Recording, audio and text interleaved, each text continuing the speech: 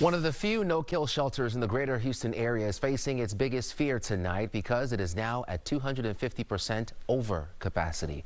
Fox 26's Randy Wallace files this report from Rosenberg. To say Fort Bend County Animal Services is overcrowded would be an understatement. We know that this is throughout the country.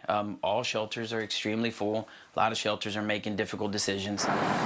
But the Fort Bend County shelter could have to make its most difficult decision in years: euthanize to make space. For more than 5 years, Fort Bend County Animal Services has touted a 90% live release rate. We've been successful in getting animals out any which way you can think of, whether it's rescue, transport, adoption. Overflowed completely. What the shelter is seeing now is unprecedented. All the kennels are full, many with 2 dogs. Pop-up crates line the hallways and fill offices. We can house around 90 or so dogs, and we probably have, today we have 232 dogs. So we are about 250% over capacity.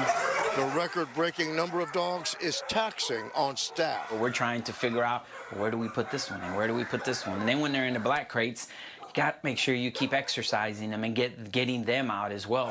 The shelter is full of great dogs, all different breeds, big and small, and every pup is free. Some of the dogs have been in the shelter for more than a year. They need to get into people's loving homes, not live in the shelter for the rest of their lives. All dogs are spayed or neutered, microchipped and vetted. I became the director about 8 years ago. I mean, that's what we've been striving for, to save them all.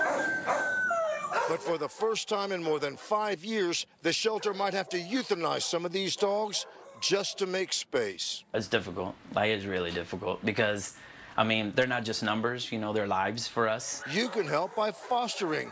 Victoria Brockett is fostering to adopt. We see that they are overcrowding because this is a no-kill shelter, which is great. But we need more people to please come and help.